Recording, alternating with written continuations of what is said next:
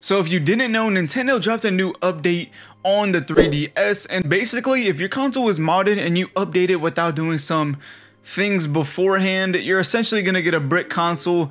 Your 3DS is not going to work properly with all the mods, and it's just going to be an issue. And me being me, I knew there was a way that I could fix it, so I went ahead and made a tutorial on TikTok. The video was doing good. The first hour had like 30-something thousand views, and I knew it was going to go up, and Nintendo took it down. They gave me a guideline strike on TikTok. They didn't do it on YouTube, which I'm not going to show you how to do it in this video, but just know I made a short on it, so make sure you check out the short. I'm not gonna leave it in the description because I can't take no risks. Nintendo's not happy with your boy.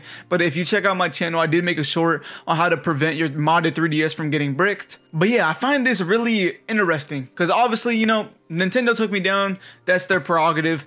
You know, it's Nintendo being Nintendo, but I feel like this is a little greedy. It would be different if I was making videos on how to mod a Nintendo Switch. Then I'm not even mad if they did something like that, but I don't do that. This is a console that came out 12 years ago, Nintendo. 12 years ago. Not only is it 12 years old, you don't even support it no more. You took the shop down so people can't even buy new games. You haven't released a new title for the 3DS in a few years at this point.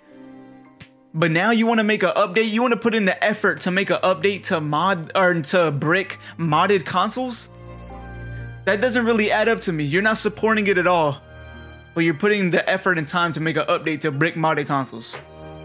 That's just a little weird to me. Hopefully y'all didn't just turn your 3DS on like a normal day and go ahead and update your console naturally, because if you did, I feel bad for you, I'm not gonna lie to you. But hopefully some of y'all caught my video from yesterday, my little short. I think it's at like 5K views or something like that. But yeah, if you wanna know how to prevent your console from getting bricked, make sure you check out my short from yesterday. But let me know how you feel about this whole situation. I think it's kind of disgusting, to be honest. A 12-year-old console that they don't support anymore. They put in the effort to make a new update to brick people's modded consoles. It's kind of weird to me. But like I said, let me know in the comments how you feel about this. And hopefully, none of y'all updated it before doing these repercussions.